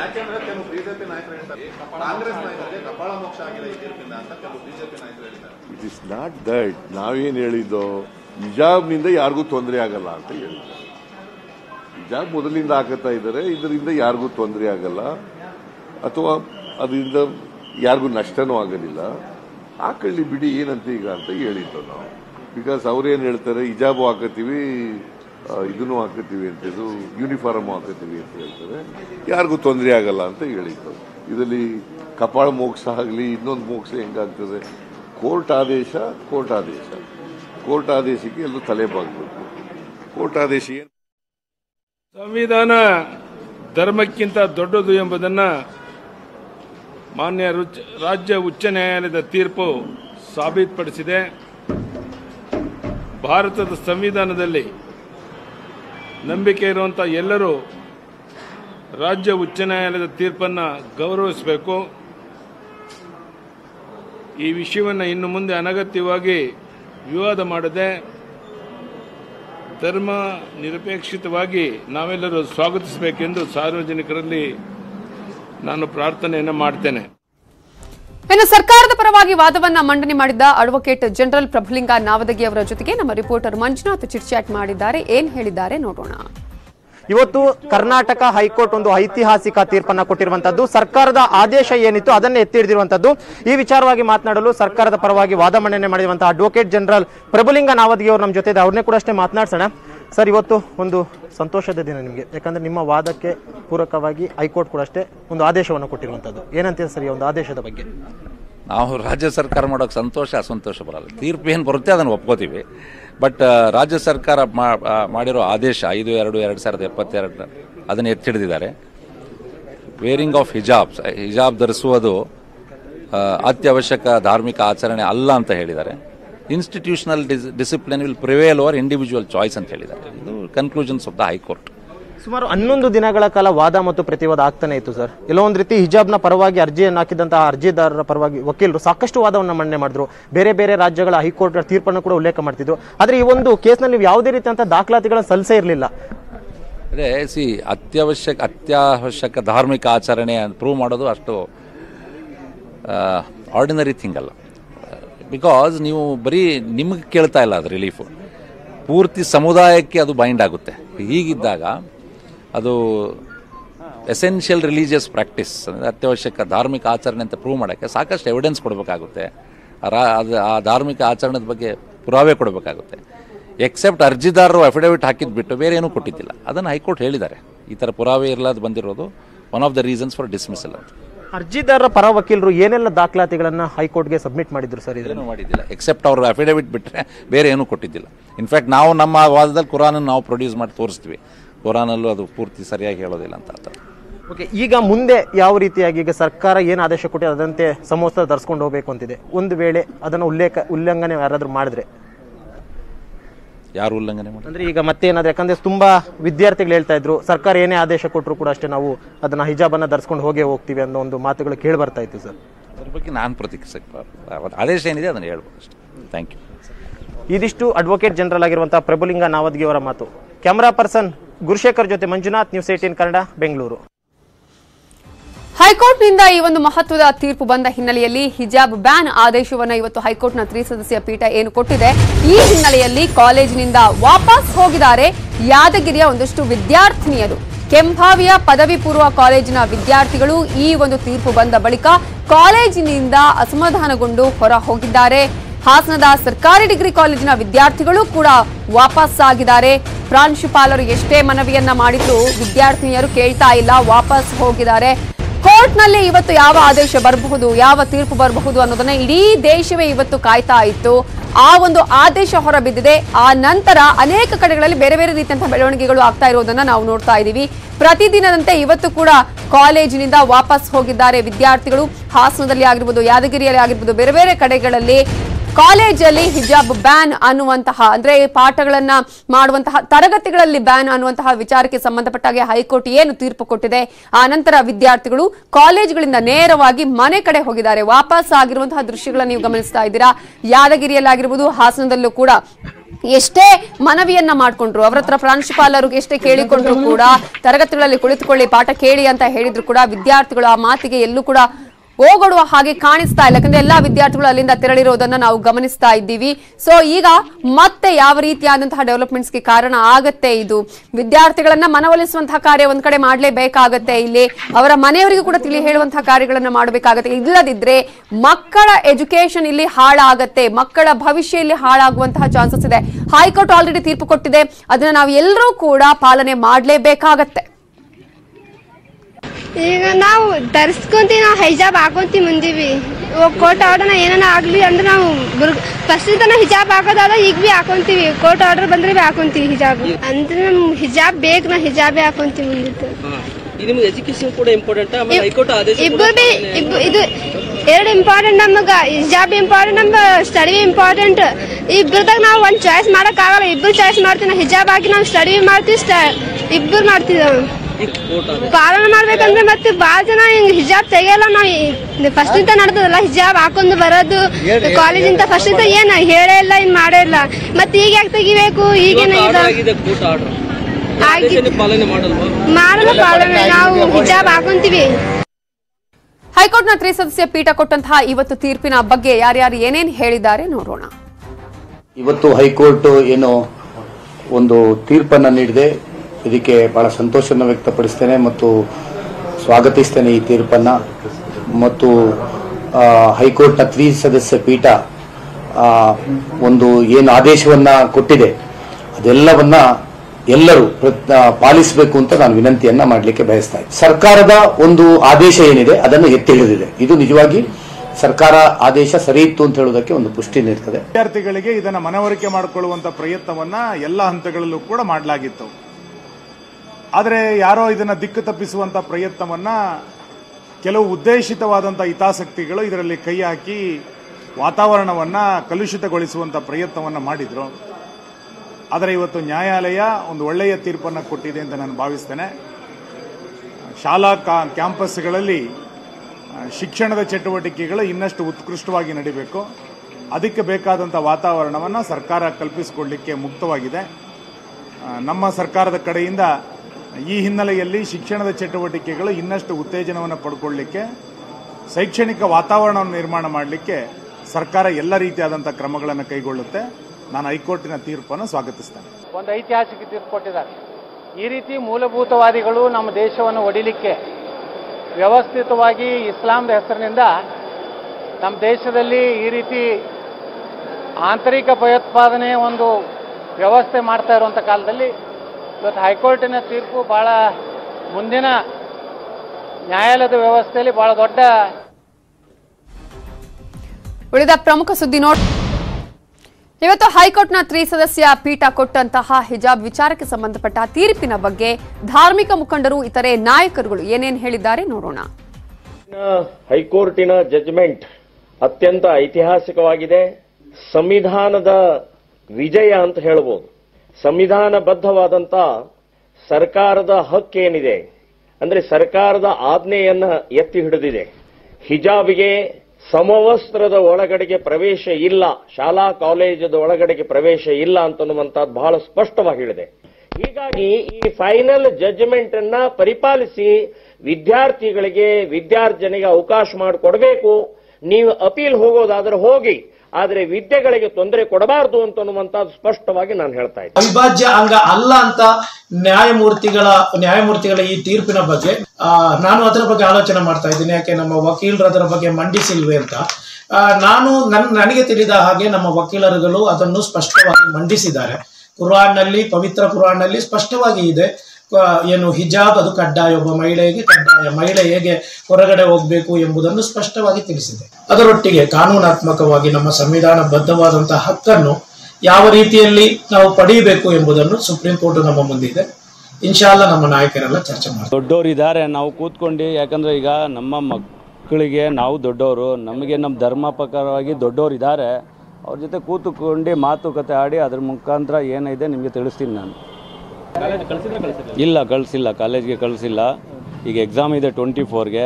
ನಮ್ಮ ಸ್ಟಾಫ್ ಅವ್ರ ಜೊತೆ, ನನ್ನ ಕಾಲೇಜ್ ಸ್ಟಾಫ್ ಪ್ರಿನ್ಸಿಪಲ್ ಅವ್ರ ಜೊತೆ ಕೂತ್ಕೊಂಡು ಮಾತುಕತೆ ಆಡಿ ಅದ್ರ ಮುಖಾಂತರ ಎಕ್ಸಾಮ್ ಏನೈತೆ ಅದು ನಡೆಸಬೇಕು ಅಂತ ನಾವು ತೀರ್ಮಾನ ಮಾಡ್ತಾ ಇದ್ದೀವಿ. ದೊಡ್ಡವ್ರ ಜೊತೆ ಮಾತಾಡ್ಕೊಂಡು ಅದ್ರ ಬಗ್ಗೆ ನಾವು ತಿಳಿಸ್ತೀವಿ. ಎಜುಕೇಷನ್ ಮುಖ್ಯ ಸರ್ ಮಕ್ಕಳಿಗೆ. ಈಗ ನೋಡಿ, ಒಂದು ಕಣ್ಣು ಎಜುಕೇಷನ್, ಒಂದು ಕಣ್ಣು ನಮ್ಮ ಧರ್ಮ, ಇವೆರಡು ತಗೊಂಡು ನಡಿಬೇಕು ಅಂತ ನಾವು ತೀರ್ಮಾನ ಮಾಡ್ತಾ ಇದ್ದೀವಿ. ಅದಕ್ಕೊಂದು ಒಳ್ಳೆ ಯೋಚನೆ ಮಾಡಿ ಅದ್ರ ಬಗ್ಗೆ ಕ್ರಮ ತಗೊಳ್ತೀವಿ. ದೊಡ್ಡವರಿದ್ದಾರೆ, ಅದ್ರ ಬಗ್ಗೆ ತೀರ್ಮಾನ ಮಾಡ್ಕೊಂಡು. ಇನ್ನು ಉಡುಪಿಯ ಮುಸ್ಲಿಂ ಮುಖಂಡರಾಗಿರುವಂತಹ ಅನ್ಸರ್ ಅಹಮದ್ ಹೈಕೋರ್ಟ್ ತೀರ್ಪಿನ ಬಗ್ಗೆ ಮಾತನಾಡಿದ್ದಾರೆ. ನಮ್ಮ ರಿಪೋರ್ಟರ್ ಅವ್ರನ್ನ ಮಾತನಾಡಿಸಿದ್ದಾರೆ. ಏನ್ ಹೇಳಿದ್ದಾರೆ ನೋಡಿ. ಹೈಕೋರ್ಟ್ ಕೊನೆಗೂ ಹಿಜಾಬ್ ವಿಚಾರವಾಗಿ ತೀರ್ಪು ಕೊಟ್ಟಿದೆ. ಸಮವಸ್ತ್ರ ಇದನ್ನೇ ಎತ್ತಿ ಹಿಡಿದಿರುವಂತದ್ದು. ಈ ಬಗ್ಗೆ ಮಾತಾಡಲಿಕ್ಕೆ ಮುಸ್ಲಿಂ ಮುಖಂಡರು ಅನ್ಸರ್ ಅಹಮದ್ ನಮ್ಮ ಜೊತೆ ಇದ್ದಾರೆ. ಆ ವಿಚಾರವಾಗಿ ಅವರ ಏನು ಮನಸ್ಸಲ್ಲಿ ಏನು ನಡೀತಾ ಇದೆ ಅನ್ನೋದು ಕೇಳೋಣ. ಸರ್, ಅನ್ಸರ್, ಈ ಹಿಂದೆಯೂ ಶೈಕ್ಷಣಿಕ ಏನು ಕಾಲೇಜಲ್ಲಿ ಹಿಜಾಬ್ ಇರಬಾರ್ದು ಅನ್ನುವಂಥ ವಾದವನ್ನು ನೀವು ಕೂಡ ಮಂಡಿಸಿದ್ರಿ. ಇವತ್ತು ತೀರ್ಪು ಬಂದಿದೆ. ಸೊ ನಿಮ್ಮ ಫಸ್ಟ್ ರಿಯಾಕ್ಷನ್ ಏನು? ಅಲ್ಲ, ಈ ತೀರ್ಪು ಈ ರೀತಿ ಬರ್ತದೆ ಅನ್ನುವಂತಹ ನಿರೀಕ್ಷೆ ಇರಲಿಲ್ಲ. ಹೈಕೋರ್ಟ್ ಏನಿದೆ ಅದು ನಮಗೆ ಹಿಜಾಬ್ ಹಾಕಲಿಕ್ಕೆ ಒಂದು ಅನುಮತಿ ನೀಡ್ತದೆ ಅನ್ನುವಂತಹ ನಿರೀಕ್ಷೆ ಇತ್ತು. ಆ ನಿರೀಕ್ಷೆ ಇವತ್ತು ಹುಸಿಯಾಗಿದೆ. ಮುಂದಿನ ದಿನಗಳಲ್ಲಿ ನಮ್ಮ ಏನು ಧಾರ್ಮಿಕ ಹಕ್ಕು ಹಿಜಾಬ್ ಇದೆ ಅದನ್ನು ಸುಪ್ರೀಂ ಕೋರ್ಟ್ನಲ್ಲಿ ಮೇಲ್ಮನವಿ ಸಲ್ಲಿಸಿ ಆ ಹಕ್ಕನ್ನು ನಾವು ಖಂಡಿತವಾಗಿ ಪಡೆತೇವೆ ಅನ್ನುವಂಥ ಭರವಸೆ ನಮಗಿದೆ. ನಿರೀಕ್ಷೆ ಮಾಡಿದ್ರೆ ಏನು ನಿರೀಕ್ಷೆ ಇತ್ತು ನಿಮಗೆ? ನಿಮ್ಮ ಮನಸ್ಸಲ್ಲಿ ನಿರೀಕ್ಷೆ ಏನಿತ್ತು ಅಂತ? ಅಲ್ಲ, ಹಿಜಾಬ್ಗೆ ಪರ್ಮಿಷನ್ ನೀಡ್ತದೆ ಅಥವಾ ಹಿಜಾಬ್ನ ವಿಚಾರದಲ್ಲಿ ಶಾಲಾ ಆಡಳಿತ ಮಂಡಳಿಗಳಿಗೆ ಒಂದು ವಿವೇಚನೆ ನೀಡ್ತದೆ ಅನ್ನುವಂತಹ ನಾವು ವಿಚಾರವನ್ನು ಗಮನ ಇಟ್ಕೊಂಡಿದ್ವಿ. ಕನಿಷ್ಠ ಪಕ್ಷ ಹೈಕೋರ್ಟ್ ನಾನು ಹೈಕೋರ್ಟ್ಗೆ ಸಲಹೆ ನೀಡುವಂಥದ್ದಲ್ಲ, ನನ್ನ ಮನಸ್ಸಿನಲ್ಲಿ ಇರುವಂಥ ವಿಚಾರವನ್ನು ಹೇಳ್ಕೊಳ್ಳುವಂಥದ್ದು. ಹೈಕೋರ್ಟ್ ಏನಿದೆ ಆಯಾ ಶಾಲಾ ಮಂಡಳಿಗಳು ಅದರ ಒಂದು ನಿರ್ಣಯ ತಗೊಳ್ಬೇಕನ್ನುವಂತಹ ಒಂದು ಆದೇಶ ಮಾಡ್ತಿದ್ರೆ ಬಹುಶಃ ಎಲ್ಲ ಒಂದು ಕಡೆ ಎಲ್ಲ ಆಯಾಮಗಳಲ್ಲಿ ಒಂದು ರಿಲೀಫ್ ಆಗ್ತಿದೆ ಅನ್ನುವಂಥ ಅನಿಸಿಕೆ ನಂದು. ಈಗ ವಿದ್ಯಾರ್ಥಿನಿಗೆ ಏನು ಹೇಳ್ತೀರಿ? ಈಗ ವಿದ್ಯಾರ್ಥಿನಿ ಎಷ್ಟು ದಿನದ ಕ್ಲಾಸ್ ಮಿಸ್ ಆಯಿತು, ಎಕ್ಸಾಮ್ಗಳು ಮಿಸ್ ಆಯಿತು. ಸೊ ಈಗ ಪುನಃ ಸಮವಸ್ತ್ರ ಹಾಕೊಂಡೋಗಿ ಹಿಜಾಬ್ ಬೇಡ ಅನ್ನೋಂಥ ಹೇಳಿರುವಂಥದ್ದು. ಸೊ ಈಗ ವಿದ್ಯಾರ್ಥಿಗಳಿಗೆ ಏನು ಹೇಳ್ತೀರಿ ಬುದ್ಧಿಮತ? ಈಗ ಅದರ ಬಗ್ಗೆ ಕೆಲವು ಮುಖಂಡರು ಈಗಾಗಲೇ ವಿದ್ಯಾರ್ಥಿನಿಯರಿಗೆ ಮಾತಾಡಿಕೊಂಡು ಅವರ ಮನವೊಲಿಸುವಂತಹ ಕೆಲಸ ನಡೀತಿದೆ. ಖಂಡಿತವಾಗಿ ಒಂದು ಸೌಹಾರ್ದಯುತವಾಗಿ ಈ ಸಮಸ್ಯೆಯನ್ನು ಪರಿಹಾರ ಮಾಡಲಿಕ್ಕೆ ಪ್ರಯತ್ನಿಸುತ್ತಿದ್ದಾರೆ. ಈಗ ಶೈಕ್ಷಣಿಕ ವರ್ಷದ ಕೊನೆಯ ಹಂತದಲ್ಲಿದ್ದೇವೆ, ಪರೀಕ್ಷೆಗಳನ್ನು ಎದುರಿಸಬೇಕು. ಆ ನಿಟ್ಟಿನಲ್ಲಿ ಏನಾದರೂ ಒಂದು ಪರಿಹಾರ ಹುಡ್ಕೊಳ್ತಾರೆ ಅನ್ನುವಂತಹ ಭರವಸೆ ಖಂಡಿತ ಇದೆ. ಈಗ ನಿಮ್ಮ ಮುಖಂಡರಾಗಿ ನಿಮ್ಮ ವಿದ್ಯಾರ್ಥಿನಿಯರೊಂದಿಗೆ ನಿಮ್ಮ ಸ್ಟೆಪ್ ಏನಿರುತ್ತೆ ಅಂದ್ರೆ ಅವರ ಹಿಂದೆ ಇರ್ತೀರಾ ಅಥವಾ ಅವ್ರ ಜೊತೆಗೆ ಹೋಗ್ತೀರಾ ಅಥವಾ ನೀವು ಸಪರೇಟ್ ಆಗಿ ಏನಾದರೂ ಸುಪ್ರೀಂಗೆ ಮಟ್ಟಿಗೆ ನೀವು ಅರ್ಜಿ ಹಾಕುವಂತ ಚಾನ್ಸ್ ಇದೆಯಾ? ನೋಡಿ, ವಿದ್ಯಾರ್ಥಿನಿಯರು ಯಾವ ರೀತಿಯ ಒಂದು ನಿರ್ಣಯ ತಗೊಂಡು ನಾವು ಅದಕ್ಕೆ ಬದ್ಧರಾಗಿದ್ದೇವೆ. ಈಗ ಮೊದಲು ನಾವು ಕೇಳಬೇಕಾಗಿರೋದು ವಿದ್ಯಾರ್ಥಿನಿಯರನ್ನು, ಅವ್ರಿಗೆ ಏನು ಬೇಕು, ಅವರು ಒಂದು ವೇಳೆ ಇಲ್ಲ ನಮ್ಗೆ ಹಿಜಾಬ್ ಬೇಕು ಅನ್ನುವಂಥ ವಿಚಾರ ನಾವು ಖಂಡಿತವಾಗಿ ಅವರೊಂದಿಗೆ ನಾವಿದ್ದೇವೆ. ಅಥವಾ ಅದೇ ಹೇಳಿದಾಗ ಯಾವ ರೀತಿಯ ನಿರ್ಣಯ ತಗೊಂಡ್ರು ನಾವು ಅವರ ಜೊತೆಗೆ ಇದ್ದೇವೆ. ಉಳಿದ ವಿದ್ಯಾರ್ಥಿನಿಗೆ ಏನು ಹೇಳ್ತೀರಿ? ಈಗ ಇಡೀ ಜಿಲ್ಲೆಯ ವಿದ್ಯಾರ್ಥಿನಿಯರು ಒಂದು ರೀತಿಯ ಪ್ರತಿಭಟನೆಗಳು ಮಾಡಿದ್ರು, ಕಾಲೇಜಿನ ಬಹಿಷ್ಕಾರ ಮಾಡಿರುವಂಥದ್ದು, ಇದೆಲ್ಲ ಘಟನೆಗಳು ನಡೀತಿತ್ತು. ಸೊ ಎಲ್ಲರಿಗೂ ಎಲ್ಲ ವಿದ್ಯಾರ್ಥಿನಿಯರಿಗೆ ತಾವು ಮುಖಂಡರಾಗಿ ಏನು ಹೇಳ್ತೀರಿ? ನೋಡಿ, ನಮಗೆ ಶಿಕ್ಷಣ ಎಷ್ಟು ಮುಖ್ಯವೋ ನನ್ನ ಪ್ರಕಾರ ಧಾರ್ಮಿಕ ಒಂದು ಆಚರಣೆಗಳು ಅಷ್ಟೇ ಮುಖ್ಯ. ಹಾಗಾಗಿ ಧಾರ್ಮಿಕ ಹಕ್ಕಿಗೆ ಚ್ಯುತಿಯಾಗದಂತೆ ನಾವು ಶಿಕ್ಷಣವನ್ನು ಪಡ್ಕೊಳ್ಳುವಂಥದ್ದು ನಿಟ್ಟಿನಲ್ಲಿ ಏನಾದರೂ ಒಂದು ಕ್ರಮ ತಗೊಳ್ಬೇಕು. ನಮ್ಮ ಮುಖಂಡರು ಅವರ ಮನವೊಲಿಸಬೇಕು. ಈಗಾಗಲೇ ಮನವೊಲಿಸುವಂತಹ ಮಾತನ್ನು ಆಡಿದ್ದಾರೆ. ಖಂಡಿತವಾಗಿ ಅದರಲ್ಲಿ ಅವರು ಫಲಪ್ರದರಾಗ್ತಾರೆ ಅನ್ನುವಂಥ ಭರವಸೆ ನನಗೆ ಇದೆ. ಇವಿಷ್ಟು ಅನ್ಸರ್ ಅಹಮದ್ ಅವರ ಮಾತು. ಕ್ಯಾಮರಾ ಪರ್ಸನ್ ವಿಶ್ವನಾಥ್ ಹಾಬ್ರಿ ಜೊತೆ ಪರೀಕ್ಷೆ ಶೇಟ್, ನ್ಯೂಸ್18 ಕನ್ನಡ, ಉಡುಪಿ. ಇವತ್ತಿನ ತೀರ್ಪಿನ ಬಗ್ಗೆ ರಾಜಕೀಯ ನಾಯಕರು ಮಾತನಾಡಿದ್ದಾರೆ, ನೋಡೋಣ. ಒಂದು ಐತಿಹಾಸಿಕ ತೀರ್ಪು ಕೊಟ್ಟಿದ್ದಾರೆ. ಈ ರೀತಿ ಮೂಲಭೂತವಾದಿಗಳು ನಮ್ಮ ದೇಶವನ್ನು ಒಡಿಲಿಕ್ಕೆ ವ್ಯವಸ್ಥಿತವಾಗಿ ಇಸ್ಲಾಂದ ಹೆಸರಿನಿಂದ ನಮ್ಮ ದೇಶದಲ್ಲಿ ಈ ರೀತಿ ಆಂತರಿಕ ಭಯೋತ್ಪಾದನೆ ಒಂದು ವ್ಯವಸ್ಥೆ ಮಾಡ್ತಾ ಇರುವಂಥ ಕಾಲದಲ್ಲಿ ಇವತ್ತು ಹೈಕೋರ್ಟಿನ ತೀರ್ಪು ಭಾಳ ಮುಂದಿನ ನ್ಯಾಯಾಲಯದ ವ್ಯವಸ್ಥೆಯಲ್ಲಿ ಭಾಳ ದೊಡ್ಡ ತಿರುವನ್ನು ತಗುವಂಥದ್ದು ಎಲ್ಲ ರೀತಿಯ ಈ ತೀರ್ಪಿನಲ್ಲಿ ಅಡಗಿದೆ. ಇದನ್ನು ನಾವು ಹೃದಯಪೂರ್ವಕವಾಗಿ ಸ್ವಾಗತ ಬಯಸ್ತೀವಿ. ಹೇಳಿ ಖಾದರ್ ಜಮೀರ್ ಅಹಮದ್ ಖಾನು ಅವರೆಲ್ಲ ಏನು ಹೇಳಿದ್ದಕ್ಕೆ ಬೆಲೆ ಇಲ್ಲ. ಸುಪ್ರೀಂ ಕೋರ್ಟಿಗೆ ಹೋಗಲಿ, ಎಲ್ಲಿ ಹೋಗ್ತಾರೆ ಹೋಗಲಿ, ಅವರು ಇದೇ ಈ ರೀತಿ ಮೊದಲೆಲ್ಲ ಇತ್ತು. ಆ ರೀತಿ ಅವ್ರು ಹೇಳ್ದಂಗೆ ನ್ಯಾಯಾಲಯದಲ್ಲಿ ಆಗ್ತಾವನಂತ ಒಂದು ಭ್ರಮೆ ಇತ್ತು. ಇವತ್ತು ನ್ಯಾಯಾಲಯಗಳು ಸ್ಪಷ್ಟವಾದಂಥ ತೀರ್ಪನ್ನು ಕೊಡ್ತಾ ಇರೋದ್ರಿಂದ ಏನು ಇವ್ರು ಹೇಳ್ತಾ ಇದ್ರು, ನಾವು ಕೋರ್ಟಿನಲ್ಲಿ ಗೆಲ್ತೀವಿ. ಆದರೆ ಇವತ್ತು ನ್ಯಾಯಾಲಯ ನಮ್ಮ ಸಂವಿಧಾನಾತ್ಮಕವಾದಂಥ ಒಂದು ವ್ಯವಸ್ಥೆಯನ್ನು ಇವತ್ತು ಎತ್ತಿ ಹಿಡಿದಿದ್ದು ಎಲ್ಲರಿಗೂ ನಮಗೆ ಸಮಾಧಾನ ತಂದಿದೆ. ಒಂದು ಐತಿಹಾಸಿಕ ತೀರ್ಪು ಕೊಟ್ಟಿದ್ದಾರೆ. ಈ ರೀತಿ ಮೂಲಭೂತವಾದಿಗಳು ನಮ್ಮ ದೇಶವನ್ನು ಒಡಿಲಿಕ್ಕೆ ವ್ಯವಸ್ಥಿತವಾಗಿ ಇಸ್ಲಾಂದ ಹೆಸರಿನಿಂದ ನಮ್ಮ ದೇಶದಲ್ಲಿ ಈ ರೀತಿ ಆಂತರಿಕ ಭಯೋತ್ಪಾದನೆ ಒಂದು ವ್ಯವಸ್ಥೆ ಮಾಡ್ತಾ ಇರುವಂಥ ಕಾಲದಲ್ಲಿ ಇವತ್ತು ಹೈಕೋರ್ಟಿನ ತೀರ್ಪು ಭಾಳ ಮುಂದಿನ ನ್ಯಾಯಾಲಯದ ವ್ಯವಸ್ಥೆಯಲ್ಲಿ ಭಾಳ ದೊಡ್ಡ ತಿರುವನ್ನು ತಗುವಂಥದ್ದು ಎಲ್ಲ ರೀತಿಯ ಈ ತೀರ್ಪಿನಲ್ಲಿ ಅಡಗಿದೆ. ಕರ್ನಾಟಕ ನ್ಯಾಯಾಲಯ ಇವತ್ತು ರಾಜ್ಯದ ಉಚ್ಚ ನ್ಯಾಯಾಲಯ ಹಿಜಾಬ್ನ ಕುರಿತಾಗಿ ತೀರ್ಪನ್ನು ನೀಡಿದೆ. ಇದನ್ನು ನಾನು ಸ್ವಾಗತ ಮಾಡ್ತೇನೆ. ಈ ತೀರ್ಪು ಹೆಣ್ಣು ಮಕ್ಕಳ ಶಿಕ್ಷಣದ, ವಿಶೇಷವಾಗಿ ಮುಸ್ಲಿಂ ಹೆಣ್ಣು ಮಕ್ಕಳ ಶಿಕ್ಷಣದ ಹಕ್ಕುಗಳನ್ನು ಮತ್ತಷ್ಟು ಖಾತ್ರಿಗೊಳಿಸ್ತಾ ಇದೆ. ಸಮಾಜದಲ್ಲಿ ಒಂದು ವರ್ಗ ಮುಸ್ಲಿಂ ಹೆಣ್ಮಕ್ಳು ಶಿಕ್ಷಣವನ್ನು ಪಡ್ಕೊಳ್ಬಾರ್ದು, ಆಧುನಿಕತೆ ಕಡೆಗೆ ಬರಬಾರ್ದು ಅನ್ನುವಂಥ ರೀತಿ ಪ್ರಯತ್ನ ಒಂದು ಸಣ್ಣ ವರ್ಗ ಮಾಡಿತ್ತು. ಆದರೆ ಇವತ್ತು ಉಚ್ಚ ನ್ಯಾಯಾಲಯದ ಈ ತೀರ್ಪಿನ ಪರಿಣಾಮವಾಗಿ ಆ ರೀತಿಯ ಪ್ರಯತ್ನಗಳು ವಿಫಲವಾಗಿವೆ. ಆ ಹೆಣ್ಣು ಮಕ್ಕಳು ಕೂಡ ಸಮಾನತೆಯಿಂದ ಶಾಲೆಗೆ ಬಂದು ವಿದ್ಯಾಭ್ಯಾಸವನ್ನು ಪಡೆದುಕೊಂಡು ಅವರೂ ಕೂಡ ಈ ಆಧುನಿಕ ಸಮಾಜದ ಮುಖ್ಯಧಾರೆಗೆ ಬರುವಂಥ ಕಡೆಗೆ ಒಂದು ಬಹಳ ಮುಖ್ಯ ಹೆಜ್ಜೆಯನ್ನು ಈ ತೀರ್ಪು ಕೊಡ್ತಾ ಇದೆ. ನಾನು ಈ ತೀರ್ಪನ್ನು ಸ್ವಾಗತ ಮಾಡ್ತೇನೆ ಮತ್ತು ಈ ಆರ್ಗ್ಯುಮೆಂಟ್ನ, ಈ ವಿವಾದದ ಎರಡೂ ಕಡೆಗಿದ್ದಂಥ ಎಲ್ಲರೂ ಈ ನ್ಯಾಯಾಲಯದ ಆದೇಶವನ್ನು ತೀರ್ಪಿಗೆ ಸಂಬಂಧಪಟ್ಟ ಹಾಗೆ ಹೈಕೋರ್ಟ್ ಕೊಟ್ಟ ಇವತ್ತಿನ ತೀರ್ಪಿನ ಬಗ್ಗೆ ಸಿಎಫ್ಐ ಮುಖಂಡರು ಮಾತನಾಡ್ತಾ ಇದ್ದಾರೆ, ಏನ್ ಹೇಳ್ತಿದ್ದಾರೆ ನೋಡೋಣ. ಹೈಕೋರ್ಟ್ ಅಲ್ಲಿ ಇವತ್ತು ತೀರ್ಪು ಮಾತ್ರ ನೀಡಿರುವಂತದ್ದು, ನ್ಯಾಯ ನೀಡಲಿಲ್ಲ ಅಂತ ಹೇಳುವಂತ ವಿಚಾರವನ್ನು ಬಹಳ ಸ್ಪಷ್ಟವಾಗಿ ಕೂಡ ಈ ಸಂದರ್ಭದಲ್ಲಿ ನಾವು ಹೇಳಲಿಕ್ಕೆ ಇಷ್ಟಪಡ್ತೇವೆ. ಬಹಳಷ್ಟು ನಿರೀಕ್ಷೆಯಿಂದ ಆಗಿರ್ತದೆ ಹೈಕೋರ್ಟ್ ಅಲ್ಲಿ ನಾವು ಈ ಒಂದು ಹೋಗಿರುವಂತದ್ದು. ಏನು 6 ವಿದ್ಯಾರ್ಥಿನಿಯರು ಪಿಟಿಷನ್ ಅನ್ನು ಹೈಕೋರ್ಟ್ ಅಲ್ಲಿ ತಮ್ಮ ಹಿಜಾಬ್ಗೋಸ್ಕರ ಇರುವಂತಹ ಹಕ್ಕಿಗೋಸ್ಕರ ಇರುವಂತಹ ಒಂದು ಹೋರಾಟದಲ್ಲಿ ಅವರು ಪಾಲ್ಗೊಂಡಿದ್ದರು. ಆದ್ರೆ ಇವತ್ತು ಹೈಕೋರ್ಟ್ ಈ ಒಂದು ಕಾನ್ಸ್ಟಿಟ್ಯೂಷನಲ್ ರೈಟ್ ಆಗಿರುವಂತಹ ಅವರ ಫಂಡಮೆಂಟಲ್ ರೈಟ್ ಅನ್ನು ಇವತ್ತು ಕಡೆಗಣಿಸಿರುವಂತದ್ದಾಗಿರುತ್ತೆ ಇವತ್ತು ನಮಗೆ ಕಾಣಲಿಕ್ಕೆ ಸಾಧ್ಯ ಆಗ್ತಿರುವಂತದ್ದು. ಈ ಒಂದು ನಿಟ್ಟಿನಲ್ಲಿ ಕ್ಯಾಂಪಸ್ ಮೆಟ್ ಆಫ್ ಇಂಡಿಯಾ ಈ ಒಂದು ತೀರ್ಪು ಅಸಂವಿಧಾನಿಕವಾಗಿರುವಂತಹ ಅನ್ಕಾನ್ಸ್ಟಿಟ್ಯೂಷನಲ್ ಆಗಿರುವಂತಹ ತೀರ್ಪು ಅಂತ ಆಗಿರ್ತದೆ. ಬಹಳ ಸ್ಪಷ್ಟವಾಗಿ ಹೇಳಲಿಕ್ಕೆ ನಾವು ಇಷ್ಟಪಡ್ತಿದ್ದೇವೆ. ಇದು ಕೇವಲ ತೀರ್ಪು ಮಾತ್ರ ಇವತ್ತು ನೀಡಿರುವಂತದ್ದು, ನ್ಯಾಯ ನೀಡಲಿಲ್ಲ ಅಂತ ಆಗಿರ್ತದೆ ಈ ಒಂದು ಸಂದರ್ಭದಲ್ಲಿ ನಾವು ಹೇಳಲಿಕ್ಕೆ ಇಷ್ಟಪಡ್ತಿರುವಂತದ್ದು. ಇನ್ನು ಮುಂದಿನ ವಿಚಾರವಾಗಿ ಕೂಡ ಈ ಒಂದು 6 ವಿದ್ಯಾರ್ಥಿನಿಯರ ಪರವಾಗಿ ಈವರೆಗೆ ನಾವು ಹೋರಾಟದಲ್ಲಿ ಮುಂದೆ ನಿಂತಿದ್ವಿ. ಇನ್ನು ಕೂಡ ಅವರ ಹೋರಾಟದಲ್ಲಿ ಸಹಮತವನ್ನು ವ್ಯಕ್ತಪಡಿಸಿಕೊಂಡು ಕಾನೂನಾತ್ಮಕ ನೆಲೆಗಟ್ಟಿನಲ್ಲಿ ಅವರೊಂದಿಗೆ ಜೊತೆಗೂಡಿ ನಾವು ಮುಂದೆ ಹೋಗ್ತೇವೆ. ಮತ್ತೆ ಈ ಒಂದು ವಿಚಾರವಾಗಿ ಇದು ಕೇವಲ ಒಂದು ಕ್ಯಾಂಪಸ್ ಮೆಂಟ್ ವಿಚಾರ ಅಲ್ಲ, ಇದೊಂದು ಮುಸಲ್ಮಾನ ಸಮುದಾಯದ ವಿಚಾರ ಮತ್ತು ಇದೊಂದು ಸಂವಿಧಾನದ ವಿಚಾರವಾಗಿರುವಂತಹ ನಿಟ್ಟಿನಲ್ಲಿ ಎಲ್ಲ ಪ್ರಗತಿಪರರಾಗಿರ್ಬೋದು, ಸಮುದಾಯದ ನಾಯಕರುಗಳಾಗಿರ್ಬೋದು, ಉಲಮಗಳನ್ನಾಗಿರ್ಬೋದು, ಎಲ್ಲರನ್ನು ಕೂಡ ಸೀನಿಯರ್ ಅಡ್ವೊಕೇಟ್ಸ್ಗಳನ್ನ ಕನ್ಸಿಡರ್ ಮಾಡಿಕೊಂಡು ಈ ಒಂದು ಹೋರಾಟವನ್ನು ಯಾವ ತರ ಮುಂದೆ ತಗೊಂಡು ಹೋಗ್ಬೇಕು ಅನ್ನೋ ನಿಟ್ಟಿನಲ್ಲಿ ನಾವು ಖಂಡಿತ ಮುಂದೆ ಹೋಗ್ತೇವೆ ಅಂತ ಆಗಿರ್ತದೆ ಈ ಒಂದು ಸಂದರ್ಭದಲ್ಲಿ ಹೇಳಲಿಕ್ಕೆ ಇಷ್ಟಪಡ್ತಿರುವಂಥದ್ದು.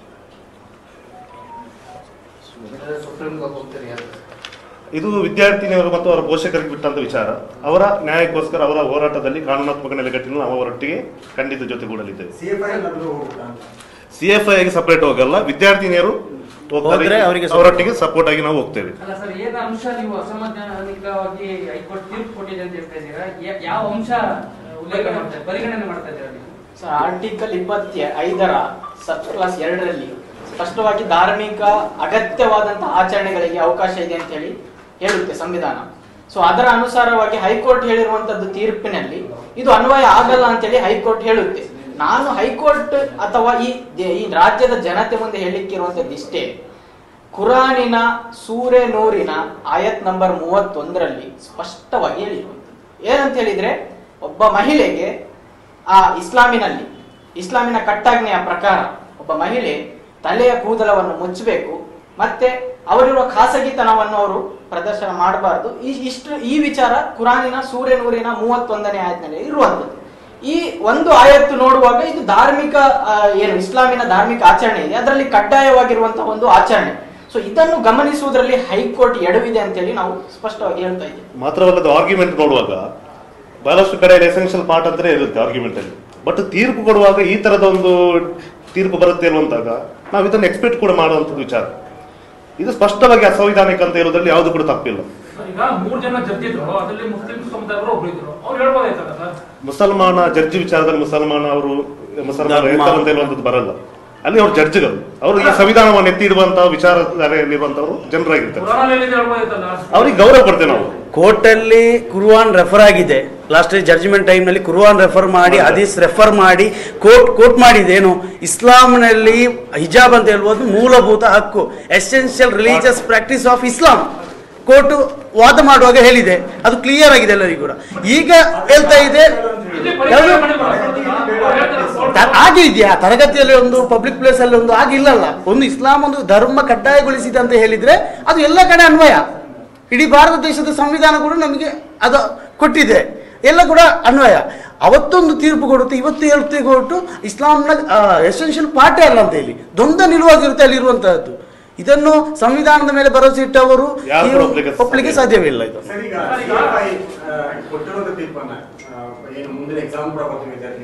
ಫಾಲೋ ಮಾಡಕ್ ಹೇಳ್ತೀರಾ ಅಥವಾ ಹೇಗೆ ಎಕ್ಸಾಮ್ ಅನ್ನೇ ಬಹಿಷ್ಕರ ಪ್ರಯತ್ನ ಇದೆನಾ? ಈಗ ಕೋರ್ಟ್ ಆದೇಶ ಆಗಿದೆ, ಸುಪ್ರೀಂ ಕೋರ್ಟ್ ಹೋದ್ರು ಅಲ್ಲಿವರೆಗೂ ಇದು ಆದೇಶ ಪಾಲನೆಯಲ್ಲೇ ಇರುತ್ತೆ, ಅಲ್ಲಿವರೆಗೂ ಕೂಡ ಇದನ್ನ ಪಾಲನೆ ಮಾಡ್ಬೇಕಾಗತ್ತೆ. ಈಗ ತಮ್ಮ ಸ್ವಾಗತನ ಅಥವಾ ಅದನ್ನ ಕಂಪ್ಲೀಟ್ ಆಗಿ ತಿರಸ್ಕರಿಸಿ ನಮ್ಮ ಮೇಲ್ಮನೆಗೆ ಹೋಗ್ತೀರಾ? ಏನ್ ಕ್ಯಾಂಪಸ್ ಫ್ರಂಟ್ ಆಫ್ ಇಂಡಿಯಾ ಇದನ್ನು ಒಂದ್ ಕಡೆ ಈಗಾಗಲೇ ಸಿಎಫ್ಐ ಈ ಒಂದು ತೀರ್ಪಿನ ಬಗ್ಗೆ ನಮಗೆ ಸಾಕಷ್ಟು ನಾವು ನಿರೀಕ್ಷೆಯನ್ನ ಇಟ್ಕೊಂಡಿದ್ವಿ, ಆದ್ರೆ ಆ ನಿರೀಕ್ಷೆ ಹುಸಿಯಾಗಿದೆ ಅನ್ನೋದನ್ನ ಹೇಳ್ತಾರೆ. ನಾವು ವಿದ್ಯಾರ್ಥಿಗಳ ಜೊತೆ ಇರ್ತೇವೆ ಯಾವುದೇ ನಿರ್ಧಾರವನ್ನ ತೆಗೆದುಕೊಂಡ್ರು ಅನ್ನುವಂಥ ಮಾತನ್ನ ಹೇಳ್ತಾರೆ. ಅದೇ ಸಂದರ್ಭದಲ್ಲಿ ಸಾಕಷ್ಟು ಜನ ಮಾತನಾಡಿದ್ದಾರೆ, ಯಾರ್ಯಾರು ಏನೇನು ಹೇಳಿದ್ದಾರೆ ತೀರ್ಪಿನ ಬಗ್ಗೆ ನೋಡೋಣ. ನ್ಯಾಯಯುತವಾಗಿದೆ ಅಂತ ಅನಿಸುತ್ತೆ ಹಿಜಾಬ್. ಯಾಕಂದರೆ ಹಿಜಾಬ್ ಅನ್ನೋದು ಸಮವಸ್ತ್ರ ಅನ್ನೋದು ಶಾಲೆಗಳಲ್ಲಿ, ನಾವು ಮನೆಗಳಲ್ಲಿ ನಮ್ಮ ಧಾರ್ಮಿಕವನ್ನು ಅಥವಾ ನಮ್ಮ ಧರ್ಮವನ್ನು ಪಾಲಿಸೋದ್ರಲ್ಲಿ ತಪ್ಪೇನೂ ಇಲ್ಲ. ಯಾಕಂದರೆ ಎಲ್ಲ ಜಾತಿ ಧರ್ಮಗಳನ್ನು ನಾವು ಯಾವುದಾದ್ರೂ ಒಂದು ದೇಶ ಸಮಾನಾಂತರವಾಗಿ ಎಲ್ಲ ಜಾತಿ ಧರ್ಮಗಳನ್ನು ನೋಡಿಕೊಂಡು ಎಲ್ಲರ ಜೊತೆ ಒಟ್ಟೊಟ್ಟಿಗೆ ಹೋಗ್ತಿದೆ ಅಂದರೆ ಅದು ಭಾರತ ದೇಶ ಮಾತ್ರ ಅಂತ ಹೇಳಿ ನಾವೆಲ್ಲರೂ ಹೆಮ್ಮೆಯಿಂದ ಹೇಳ್ಕೊಳ್ಬೋದು. ಯಾಕೆಂತಂದರೆ ಹಲವಾರು ಧರ್ಮೀಯಗಳ ದೇಶಗಳೇ ಇದ್ದಾವೆ, ಎಷ್ಟೋ ರಾಷ್ಟ್ರಗಳು ಆ ಧರ್ಮೀಯ ದೇಶಗಳೇ ಇದ್ದಾವೆ. ಆದರೆ ಹಿಂದೂ ಧರ್ಮಕ್ಕೆ ಇರುವುದು ಒಂದೇ ಒಂದು ದೇಶ, ಅದು ಭಾರತ ದೇಶ. ಅದರಿಂದ ಭಾರತ ದೇಶ ಹಂತದಲ್ಲಿ ನಮಗೆ ಒಂದು ಸಮವಸ್ತ್ರ, ಒಂದು ಶಾಲೆಯಲ್ಲಿ ಇದ್ದಾಗ ಸಮವಸ್ತ್ರ ಅಂದರೆ ಅಲ್ಲಿ ಒಬ್ಬ ಶ್ರೀಮಂತ ಬಡವ ಜಾತಿ ಮತ ಭೇದ ಏನೂ ಇಲ್ಲದೆ ಶಾಲೆಯಲ್ಲಿ ಎಲ್ಲ ಮಕ್ಕಳು ಕುಳಿತು ಪಾಠ ಕಲಿಯುವಂಥ ಒಂದು ದೇವಾಲಯ ಅದು.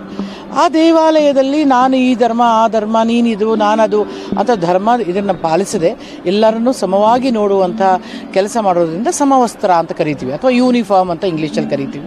ಆ ಯೂನಿಫಾರ್ಮಿಟಿ ಎಲ್ಲದರಲ್ಲಿ ಇರೋದ್ರಲ್ಲಿ ಇವತ್ತು ಬಂದ ನ್ಯಾಯ ನಿಜವಾಗ್ಲೂ ನ್ಯಾಯಯುತವಾಗಿದೆ ಅಂತ ನನ್ನ.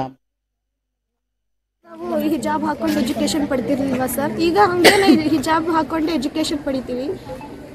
ಈಗ ಬೇಡ ಅಂದ್ಬಿಟ್ರೆ ನಾವು ಹೆಂಗೆ ಹಿಜಾಬ್ ತೆಗ್ಬಿಟ್ಟು ಹೋಗ್ಬಿಡಕ್ಕಾಗುತ್ತೆ ಸರ್? 1 ಮಂತಿಂದ ನಾವು ಇಷ್ಟಕ್ಕೆ ಇದು ಮಾಡಿದ್ದ ಸರ್, ಇಲ್ಲಿ ಬಂದು ಹೊರಗಡೆ ಕೂತ್ಕೊಂಡು ಓದಕ್ಕೆ ಇಲ್ಲ ಸರ್, ನಮಗಾಗಲ್ಲ ಸರ್. ಯೂನಿಫಾರ್ಮ್ ಹಾಕೊಂಡು ಬರ್ತೀವಿ ಅಂತಾನೆ ಹೇಳ್ತೀವಿ ಸರ್, ಬ್ಲ್ಯಾಕ್ ವೆಲ್ ಹಾಕೊಂಡು ಬರ್ತೀವಿ. ಯೂನಿಫಾರ್ಮ್ ಅಲ್ಲೇ ಬ್ಲ್ಯಾಕ್ ವೆಲ್ ಹಾಕೊಂಡು ಹೋಗಿ ಬರ್ತೀವಿ, ಯೂನಿಫಾರ್ಮ್ ಏನು ಹಾಕೊಂಡು ಬರಲ್ಲ ಅಂತ ಹೇಳ್ತಿಲ್ಲ, ವಿತ್ ಯೂನಿಫಾರ್ಮೇ ಬರ್ತೀವಿ. ಬಟ್ ಹಿಜಾಬ್ ಶಾಲೆ ಇರ್ಲಿಲ್ಲ ಸರ್. ಇವಾಗ ನಾವು ಹಿಜಾಬಿನ ಬಗ್ಗೆ ಇದು ಮಾಡಿದ್ರೆ ಅವರು ಕೇಸರಿ ಶಾಲ್ ಹಾಕ್ತೀವಿ ಅಂತ ಇದು ಮಾಡ್ತಿದ್ದಾರೆ ಸರ್. ಎಜುಕೇಶನ್ ಬೇಕು, ಹಿಜಾಬು ಬೇಕು ಸರ್. ಅದು ಕೇಸರಿ ಶಾಲ್ ಈಗ ಬಂದಿರೋದು, ಫಸ್ಟ್ ಇಂದ ಏನು ಇರ್ಲಿಲ್ಲ ಕೇಸರಿ ಶಾಲ್ ಅದು ಇದು ಅಂತ ಸರ್. ಅದೇ ಸರ್ ಹೇಳಿದ್ದಲ್ಲ, ಅಗ್ರಿ ಇಲ್ಲ ನಮಗೆ. ಹಿಜಾಬ್ ಬೇಕೇ ಬೇಕು ಸರ್. ಮೊದಲೇನು ಕ್ಲಾಸ್ ಕೇಳಿಲ್ಲ ಸರ್ ಹಿಜಾಬ್ ಇಲ್ದಲ್ಲೇ, ಇವಾಗಲೂ ನಮಗೆ ಬಟ್ ನಾವು ಹೋಗ್ತೀವಿ ಕ್ಲಾಸಿಗೆ, ಬಟ್ ನಮಗೆ ಹಿಜಾಬ್ ಬೇಕು ಸರ್. ಗೊತ್ತಿಲ್ಲ ಸರ್, ಮೊದಲಿಂದಾನು ನಾವು ಹಾಕ್ತಿದ್ವಿ, ಇವಾಗಲೂ ಹಾಕ್ತೀವಿ sir. To compliment and appreciate the judgment of the Karnataka High Court on the hijab issue. The basic argument of the petitioner was that wearing hijab is a part of their freedom of expression, which is a part of fundamental right. But the court prima facie has found that same article 19(2) of the fundamental right also provides for reasonable restrictions on the exercise of that right. And therefore, if there is a school norm for prescribing dress code, you will have to follow that, because that is a reasonable restriction. The court has also examined the question of hijab being an essential part of the religion, and after examining all the text and the case laws, the court has found it is not a essential part of the religion. While welcoming the judgment, it is important today to highlight the larger context of the judgment. I mean, I'm sure after the very carefully considered research on the essential precepts of Islam, they have come to the conclusion that hijab is not an essential part of their religion. So, and that was my own personal view, but of course, my research into the matter would not have been as profound as that of the Karnataka High Court. I'm glad for the decision. High court ಏನು ತೀರ್ಪು ಕೊಟ್ಟಿದೆ, ರಾಜ್ಯದ school ಮತ್ತು ಕಾಲೇಜುಗಳಲ್ಲಿ ಹಿಜಾಬನ್ನು ಧರಿಸ್ಕೊಂಡು ಹೋಗಬಾರ್ದು, ಸರ್ಕಾರದ ಸಮವಸ್ತ್ರವನ್ನು ಧರಿಸ್ಕೊಂಡು ಹೋಗಬೇಕು ಅಂತ ಹೇಳಿ ಹೈಕೋರ್ಟ್ ಸರ್ಕಾರದ ನಿಲುವನ್ನು ಎತ್ತಿ ಹಿಡಿದಿದೆ. ಇದನ್ನು ಭಾರತೀಯ ಜನತಾ ಪಾರ್ಟಿ ಹೃತ್ಪೂರ್ವಕವಾಗಿರ್ತಕ್ಕಂಥ ಸ್ವಾಗತವನ್ನು ಮಾಡುತ್ತೆ. ರಾಜ್ಯದಲ್ಲಿ ಸ್ಕೂಲು ಕಾಲೇಜುಗಳಲ್ಲಿ ಮತಾಂಧತೆ, ಅದು ಹಿಂದೂ ಮತಾಂಧತೆ ಇರ್ಬೋದು ಅಥವಾ ಮುಸ್ಲಿಂ ಮತಾಂಧತೆ ಇರ್ಬೋದು ಅಥವಾ ಇನ್ಯಾವುದೇ ಮತಾಂಧತೆ ಇರ್ಬೋದು, ಯಾವುದನ್ನು ತರಬಾರ್ದು, ಈ ಯಾವುದೇ ವಿಷಯ ಧರ್ಮದ ವಿಷಯ ಬರಬಾರ್ದು ಅನ್ನೋ ಕಾರಣಕ್ಕೋಸ್ಕರವಾಗಿ ಸರ್ಕಾರ ಸಮವಸ್ತ್ರವನ್ನು ಜಾರಿಗೊಳಿಸಿತ್ತು. ಇದು ಬಹಳ ವರ್ಷಗಳಿಂದ ಜಾರಿಯಲ್ಲಿದೆ. ಇದನ್ನು ಹೈಕೋರ್ಟ್ ಎತ್ತಿ ಹಿಡಿದಿದೆ. ಇಸ್ಲಾಂ ಧರ್ಮದ ಭಾಗ ಅಲ್ಲ ಹಿಜಾಬ್ ಅನ್ನುವಂಥದ್ದನ್ನು ಕೂಡ ಹೈಕೋರ್ಟ್ ಹೇಳಿದೆ. ಈ ಹಿನ್ನೆಲೆಯಲ್ಲಿ ಹೈಕೋರ್ಟ್ ತೀರ್ಪನ್ನು ಭಾರತೀಯ ಜನತಾ ಪಾರ್ಟಿ ಸಹರ್ಷದಿಂದ ಸ್ವಾಗತವನ್ನು ಮಾಡುತ್ತೆ. ಇವತ್ತು ಕರ್ನಾಟಕದ ಹೈಕೋರ್ಟಿನ ಸದಸ್ಯ ಪೀಠ ಹಿಜಾಬ್ ಬಗ್ಗೆ ಸ್ಪಷ್ಟವಾದಂತ ಒಂದು ತೀರ್ಪನ್ನು ಕೊಟ್ಟಿದ್ದಾರೆ. ಅದನ್ನ ದೇಶದ ಪರವಾಗಿ, ದೇಶದ ನಾಡಿನ ಜನತಾ ಪರವಾಗಿ ಅಪರೂಪವನ್ನು ಈ ಸಂದರ್ಭದಲ್ಲಿ ಸ್ವಾಗತವನ್ನು ಬಯಸ್ತಾ ಇದ್ದೀನಿ. ಈ ಸಂದರ್ಭದಲ್ಲಿ ಸಾಕಷ್ಟು ವಿಚಾರಗಳು ಹೈಕೋರ್ಟಿನ ಮೆಟ್ಟಿಲಿನಲ್ಲಿ ಪರ ವಿರೋಧಗಳು ಸಾಕಷ್ಟು ಚರ್ಚೆ ಆಗಿ ಈಗ ಪೀಠ ಸ್ಪಷ್ಟವಾದಂಥ ಒಂದು ತೀರ್ಪನ್ನು ಕೊಟ್ಟಿದೆ. ಹಾಗಾಗಿ ಇದನ್ನು ಸ್ವಾಗತ ಬಯಸ್ತಾ ಇದ್ದೀವಿ. ಮತ್ತು ಈ ಸಂದರ್ಭದಲ್ಲಿ ನಾನು ವಿನಂತಿ ಮಾಡ್ಕೊತೀನಿ, ಇದರ ಬಗ್ಗೆ ಪರ ವಿರೋಧ ರಸ್ತೆಯಲ್ಲಿ ಶಾಲೆಗಳಲ್ಲೂ ಕೂಡ ಚರ್ಚೆಗಳು ಎಲ್ಲದೂ ಕೂಡ ಆಗಿದೆ. ಹಾಗಾಗಿ ಇವತ್ತಿಂದ ಆದರೂ ಕೂಡ ಆ ಒಂದು ತೀರ್ಪಿಗೆ ತಲೆಬಾಗಿ ನಾವೆಲ್ಲರೂ ಕೂಡ ಶಿಕ್ಷಣದ ಕಡೆಗೆ ಹೆಚ್ಚಿನ ಒಂದು ಗಮನವನ್ನು ಕೊಟ್ಟು ಇಲ್ಲಿ ವಿರೋಧ ಮಾಡಿದಂಥ ವಿದ್ಯಾರ್ಥಿಗಳು ಕೂಡ ತೊಂದರೆ ಆಗಿದ ರೀತಿಯಲ್ಲಿ ಈ ಒಂದು ತಿಂಗಳಲ್ಲಿ ಒಂದು ಶಾಲಾ ಕಾಲೇಜುಗಳು ಶಿಕ್ಷಣಕ್ಕೆ ಕೊರತೆ ಆಗಿದೆ. ಆ ಗ್ಯಾಪನ್ನು ಕೂಡ ಫುಲ್ಫಿಲ್ ಮಾಡಿಕೊಂಡು ಅವರ ಒಂದು ವೈಯಕ್ತಿಕ ಒಂದು ಬೆಳವಣಿಗೆ ದೃಷ್ಟಿಯಿಂದ ಗಮನವನ್ನು ಕೊಡಬೇಕು. ಮತ್ತು ಯಾವುದೇ ಒಂದು ಧರ್ಮದ ಒಂದು ಚೌಕಟ್ಟಿನಲ್ಲಿ ಈ ಒಂದು ಹಿಜಾಬ್ ಬರಲ್ಲ ಅನ್ನೋದು ಕೂಡ ಸ್ಪಷ್ಟವಾಗಿ ಹೇಳಿರಲಿಲ್ಲ. ಅದನ್ನು ನಮ್ಮ ಕಲ್ಚರು, ನಮ್ಮ ಧರ್ಮ, ನಮ್ಮ ಮನೆಯಲ್ಲಿ ಅದಕ್ಕೆ ಗೌರವವನ್ನು ಕೊಟ್ಟು ಶಾಲಾ ಕಾಲೇಜಲ್ಲಿ ಎಲ್ಲರಂತೆ ಎಲ್ಲ ವಿದ್ಯಾರ್ಥಿನಿಯರಿಗಾಗಿ ಶಿಕ್ಷಣ ಸಂಸ್ಥೆಗೆ ಗೌರವ ಕೊಟ್ಕೊಂಡು ತಮ್ಮ ಭವಿಷ್ಯವನ್ನು ರೂಢಿಸ್ಕೊಳ್ಬೇಕು ಅಂತ ನಾನು ವಿನಂತಿಯನ್ನು ಮಾಡ್ತೇನೆ. ಇವತ್ತೇನು ನಮ್ಮ ಹೈಕೋರ್ಟ್ ಹಿಜಾಬಿನ ವಿಚಾರದಲ್ಲಿ ಇವತ್ತೇನು ತೀರ್ಮಾನವನ್ನು ಕೊಟ್ಟಿರೋದು ಸಂಪೂರ್ಣವಾಗಿ ಸ್ವಾಗತಿಸುತ್ತಾ, ಈ ಒಂದು ತೀರ್ಪು ಸರ್ಕಾರದ ಒಂದು ನಿಲುವನ್ನು ಪುನರುಚ್ಚಾರಣೆ ಆದಂತಾಗಿದೆ.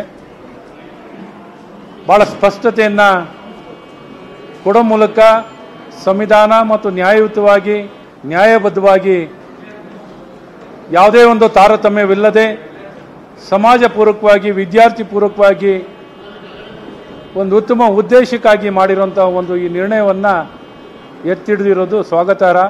ವಿದ್ಯಾರ್ಥಿಗಳಿಗೆ ಇದನ್ನು ಮನವರಿಕೆ ಮಾಡಿಕೊಳ್ಳುವಂಥ ಪ್ರಯತ್ನವನ್ನು ಎಲ್ಲ ಹಂತಗಳಲ್ಲೂ ಕೂಡ ಮಾಡಲಾಗಿತ್ತು. ಆದರೆ ಯಾರೋ ಇದನ್ನು ದಿಕ್ಕು ತಪ್ಪಿಸುವಂಥ ಪ್ರಯತ್ನವನ್ನು ಕೆಲವು ಉದ್ದೇಶಿತವಾದಂಥ ಹಿತಾಸಕ್ತಿಗಳು ಇದರಲ್ಲಿ ಕೈ ಹಾಕಿ ವಾತಾವರಣವನ್ನು ಕಲುಷಿತಗೊಳಿಸುವಂಥ ಪ್ರಯತ್ನವನ್ನು ಮಾಡಿದರು. ಆದರೆ ಇವತ್ತು ನ್ಯಾಯಾಲಯ ಒಂದು ಒಳ್ಳೆಯ ತೀರ್ಪನ್ನು ಕೊಟ್ಟಿದೆ ಅಂತ ನಾನು ಭಾವಿಸ್ತೇನೆ. ಶಾಲಾ ಕ್ಯಾಂಪಸ್ಗಳಲ್ಲಿ ಶಿಕ್ಷಣದ ಚಟುವಟಿಕೆಗಳು ಇನ್ನಷ್ಟು ಉತ್ಕೃಷ್ಟವಾಗಿ ನಡೀಬೇಕು. ಅದಕ್ಕೆ ಬೇಕಾದಂಥ ವಾತಾವರಣವನ್ನು ಸರ್ಕಾರ ಕಲ್ಪಿಸಿಕೊಳ್ಳಲಿಕ್ಕೆ ಮುಕ್ತವಾಗಿದೆ. ನಮ್ಮ ಸರ್ಕಾರದ ಕಡೆಯಿಂದ ಈ ಹಿನ್ನೆಲೆಯಲ್ಲಿ ಶಿಕ್ಷಣದ ಚಟುವಟಿಕೆಗಳು ಇನ್ನಷ್ಟು ಉತ್ತೇಜನವನ್ನು ಪಡ್ಕೊಳ್ಳಲಿಕ್ಕೆ, ಶೈಕ್ಷಣಿಕ ವಾತಾವರಣವನ್ನು ನಿರ್ಮಾಣ ಮಾಡಲಿಕ್ಕೆ ಸರ್ಕಾರ ಎಲ್ಲ ರೀತಿಯಾದಂಥ ಕ್ರಮಗಳನ್ನು ಕೈಗೊಳ್ಳುತ್ತೆ. ಹಿಜಾಬ್ ಬಗ್ಗೆ ಕೋರ್ಟ್ ಕೊಟ್ಟಿರೋಂಥ ತೀರ್ಮಾನವನ್ನು ತುಂಬ ಸಂತೋಷದಿಂದ ಸ್ವಾಗತ ಮಾಡ್ತೇನೆ. ಕರ್ನಾಟಕ ರಾಜ್ಯದಲ್ಲಿಂದ ಹಿಡಿದು ಇಡೀ ದೇಶದಲ್ಲಿ ಇದ್ದಂಥ ಗೊಂದಲ ಎಲ್ಲವೂ ನಿವಾರಣೆ ಆಗೋ ದಿಕ್ಕಿನಲ್ಲಿ ಇದಕ್ಕೆ ಯಾರು ಪ್ರಚೋದನೆಗಳು ಕೊಟ್ಟಿದ್ದರೂ ಅವರು ಇದನ್ನು ಗಮನಿಸಿ ತಕ್ಷಣ ಎಲ್ಲ ವಿದ್ಯಾರ್ಥಿನಿಯರು ಕೂಡ ಶಾಲೆಗೆ ಹೋಗೋ ದಿಕ್ಕಿನಲ್ಲಿ ಅವರು ಬುದ್ಧಿವಾದಗಳು ಹೇಳಬೇಕು. ಏಕೆಂದರೆ ಆ ಮಕ್ಕಳ ಶಿಕ್ಷಣ ಹಾಳು ಮಾಡಿದ್ದು ಸಾಕಷ್ಟು ದಿನ ಹಾಳು ಮಾಡಾಗಿದೆ. ಇನ್ನು ಮಕ್ಕಳ ಶಿಕ್ಷಣ ಯಾವುದೇ ಕಾರಣಕ್ಕೂ ಹಾಳಾಗಬಾರ್ದು. ಹಾಗಾಗಿ ಕೋರ್ಟಿನ ತೀರ್ಮಾನಕ್ಕೆ ಬದ್ಧವಾಗಿರಬೇಕಾದಂಥ ಕರ್ತವ್ಯ ಪ್ರಜಾಪ್ರಭುತ್ವದ ವ್ಯವಸ್ಥೆ. ಹಾಗಾಗಿ ಎಲ್ಲರೂ ಕೂಡ ಕೋರ್ಟಿನ ತೀರ್ಮಾನಕ್ಕೆ ಬದ್ಧವಾಗಬೇಕು, ಶಿಕ್ಷಣಕ್ಕೆ ಎಲ್ಲರೂ ಹೋಗಬೇಕು ಅನ್ನೋಂಥ ಮಾತನ್ನು ನಾನು ಸದಸ್ಯ ಪೀಠ ಏನು ಅವರ ತೀರ್ಪನ್ನು ಕೊಟ್ಟಿದೆ, ಅದು ಯಾರ್ಯಾರಿಗೆ ಅಸಮಾಧಾನ ಆಗಿದೆ ಅದನ್ನು ಅವರು ಹೈಕೋರ್ಟ್ ಸುಪ್ರೀಂ ಕೋರ್ಟ್ನಲ್ಲಿ ಚಾಲೆಂಜ್ ಮಾಡುವಂಥ ಒಂದು ಪ್ರಕ್ರಿಯೆ ಇದೆ. ಸೊ ಅದನ್ನು ಅವರು ಮುಂದುವರಿಸ್ತಾರೋ ಇಲ್ಲ ಅದು ಕಾದು ನೋಡಬೇಕಾಗಿದೆ. ಆದರೆ ನನ್ನ ಮನವಿ ಸರ್ಕಾರಕ್ಕೆ, ತೀರ್ಪೇನೇ ಬಂದಿದ್ರು ಕೂಡ ಹೆಚ್ಚಿನ ಜವಾಬ್ದಾರಿ ಇವತ್ತು ಸರ್ಕಾರದ ಮೇಲಿದೆ. ಕಳೆದ 2 ವರ್ಷದಲ್ಲಿ ಕರೋನಾದಿಂದ ಮಕ್ಕಳಿಗೆ ವಿದ್ಯಾಭ್ಯಾಸ ಆಗಿಲ್ಲ. ಯಾವುದೇ ರೀತಿಯಾದಂಥ ಕಾನ್ಸೆಪ್ಟ್ಸ್ ಇರಲಾರ್ದೆ, ಅವರಿಗೆ ಅರಿವಿರಲಾರ್ದೆ ವಿದ್ಯೆಗಳ ಬಗ್ಗೆ, ಅವ್ರ ಸಿಲೆಬಸ್ ಬಗ್ಗೆ ಹಾಗೆ ಪ್ರಮೋಷನನ್ನು ಮಾಡಿದ್ದೀವಿ.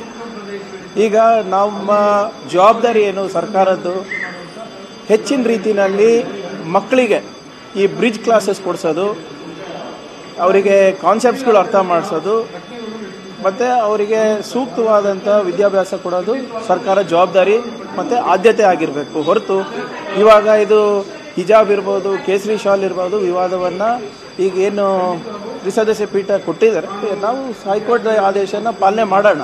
ರಿಲಿಜಿಯಸ್ ಸಿಂಬಲ್ಸ್ ಇರ್ಬೋದು ಅಥವಾ ರಿಲಿಜಿಯಸ್ ಪ್ರಾಕ್ಟೀಸಸ್ ಏನು ಇದೆ ಅದನ್ನು ಹಿಂದೆ ಯಾವ ರೀತಿ ಪಾಲನೆ ಮಾಡ್ಕೊಂಡು ಬಂದಿದೆ ಅದನ್ನು ಬೇಕಾದರೆ ಸರ್ಕಾರ ಗಮನಕ್ಕೆ ತಗೊಂಡು ಯಥಾವತ್ತಾಗಿ ಮೇಂಟೈನ್ ಮಾಡಿ ಮುಂದಿನ ದಿನಗಳಲ್ಲಿ ಅದ್ರ ಬಗ್ಗೆ ಹೆಚ್ಚಿನ ವಿಚಾರ ಮಾಡಿ. ಆದರೆ ಇವಾಗ ಸದ್ಯಕ್ಕೆ ಎಕ್ಸಾಮ್ಸ್ಗಳಿವೆ, ಅದ್ರ ಮೇಲೆ ಹೆಚ್ಚು ಗಮನ ಕೊಡಬೇಕು ಅಂತ ತಮ್ಮ ಮುಖಾಂತರ ನಾನು ಅವರಿಗೆ ಮನವಿ ಮಾಡ್ತೀನಿ. ಇನ್ನುಳಿದ ಪ್ರಮುಖ ಸುದ್ದಿ ನೋಡೋಣ ಬ್ರೇಕ್ ಆದ್ಮೇಲೆ.